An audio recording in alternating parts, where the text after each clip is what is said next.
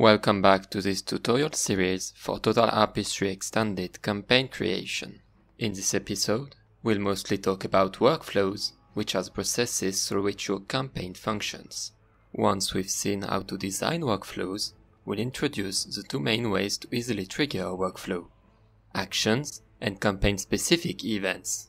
Finally, I will highlight some of the effects you will use to build your campaign. Workflows are made of three types of blocks: effects, conditions, and delays. When a workflow is triggered, blocks will be read and executed from top to bottom. You can always change the block's order with the little arrows at the top right of each block. Delays are pretty self-explanatory. When this block is reached, it will start a countdown and pause the workflow until the countdown is finished. You can display delays as a spellcast or make them interruptible on movement. If you enable the latter, the rest of the workflow won't play if you interrupt the delay. Effects are everything that you want to execute. It can go from displaying a text on the screen, to playing a cutscene, or adding an item to player's RP inventory. Those are organized in categories, and you will see each effect's description when you hover on any of them. Conditions let you adapt the workflows to the situation, and can be added in two ways. The first one will be as a block. If the condition isn't met when the block is reached, the workflow will stop and the blocks below won't be executed. If you just want to add a condition for a single effect, you can control-click to add a condition for this block only. If the condition isn't met upon reaching the block, the workflow will skip it and go on with the rest of the workflow. To allow players to interact with NPCs or the environment, there are 4 actions that you can configure: talk, listen, inspect, and interact. Those actions are displayed to the player in a small toolbar when he has a target and a campaign active. They can also be accessed even without target by right-clicking the quest button on the main toolbar. You can make macros for these actions by clicking on the arrow in the top right corner of the campaign page.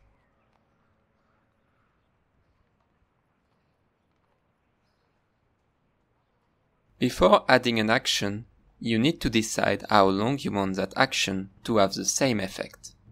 If you want an NPC to give the same answer every time the player talks to him through the whole campaign, you should add that action at the campaign level. However, if you want the player to listen to a conversation at a specific quest step, you should add that action in that specific quest step. You cannot link an action to a workflow that isn't on the same level, so you need to plan this before making the workflow. To create an action and link it to a workflow, you have to go in the Actions tab at the relevant level. You can click on Add an action and select in the drop-down menu the type of action and the workflow you want to link. In this state, the workflow will trigger whatever the target or the situation. You will probably need to add conditions to that action to make it work the way you want. To add conditions to actions, you can control-click on the action as you do in the workflows. This will lead you to the conditions window when you can edit under what circumstances you want the action to trigger your workflow. Campaign-specific events are tied to the flow of your campaign. They are accessed in the left part of the Events tab. Depending on the level you are considering, you have access to different events. On a quest step, for example, you can run a workflow when the step starts or when it ends. Just like actions, you cannot link events to workflows that are not on the same campaign level. To link a workflow, you just have to select it in the drop-down menu under that specific event. There are a lot of effects available, so we won't go into details on each of them. With that said, we can quickly go through the ones specific to campaigns.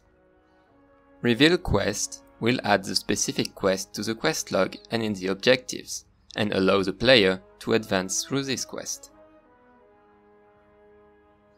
Change quest step allows you to change the active step for a revealed quest. It's usually used to advance the quest once the player has completed the task controlled by the step. Reveal quest objective will add the specified quest objectives to the objectives displayed on the right of the player's screen. Complete objective will strike the specified quest objective and add a check mark to it. The last two objectives allow you to start cutscenes. We will keep them for later. This concludes the second part of our campaign creation tutorial. Next time, we'll talk about game events, variables and cutscenes. Take care.